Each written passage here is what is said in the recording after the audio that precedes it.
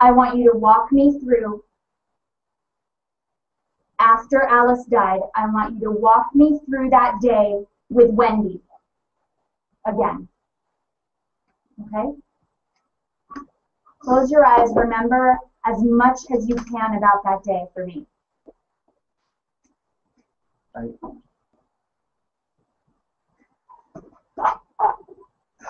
The day I decided that the day I decided I couldn't take her suffering anymore, I went to Wendy and I told her what I wanted to do. And where were you when you had the conversation? I was in the foyer. I was in the foyer.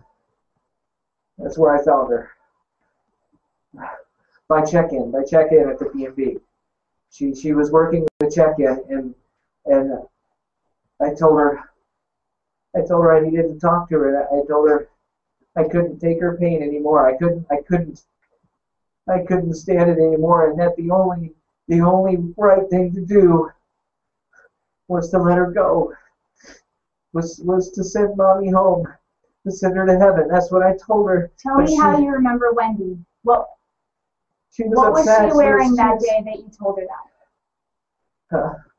She was wearing her favorite cap that Alice made for her 60th birthday. She always wears it all the time. She still wears it. and she was wearing a red shirt, a red T-shirt, and you know, she doesn't dress up a whole lot, you know. She likes to be comfortable, and so she has a pair of black sweatpants that she likes to wear a lot. She was wearing that.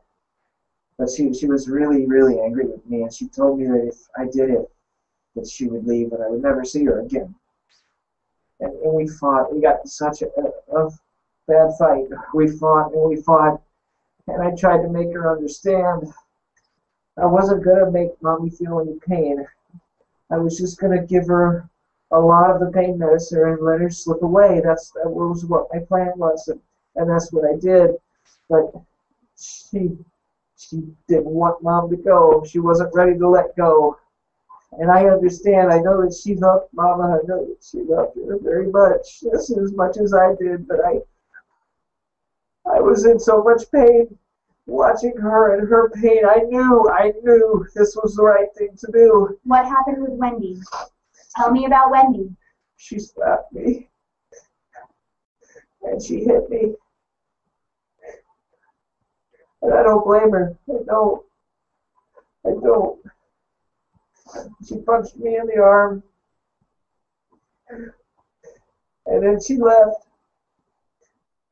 And she got in her car and she sped away. And I was yelling after her, "Wendy, don't go, Wendy. Because I need her. I need her."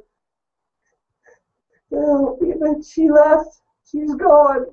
She's gone. And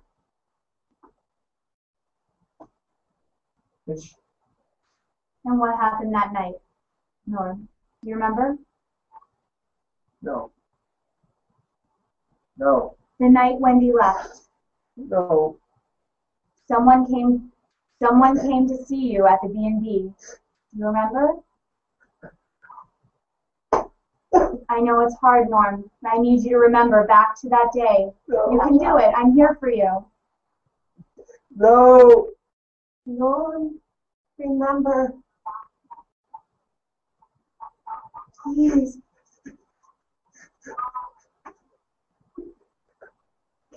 The police.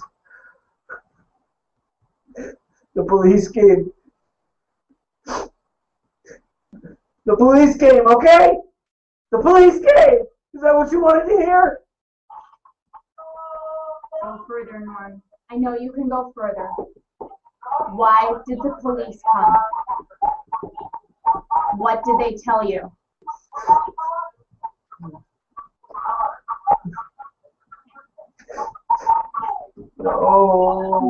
please.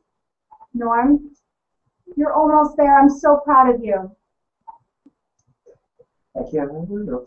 It's all right. Norm, I don't know. you do not that day. You do. What did the police tell you?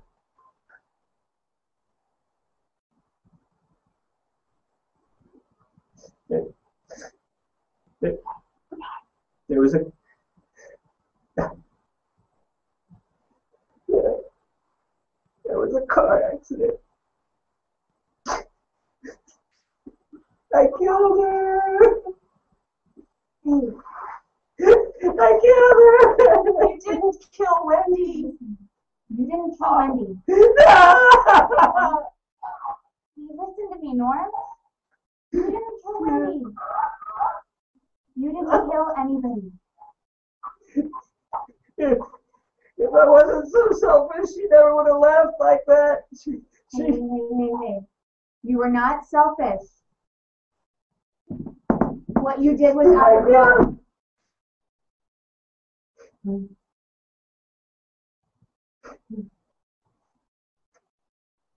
So Wendy died that day.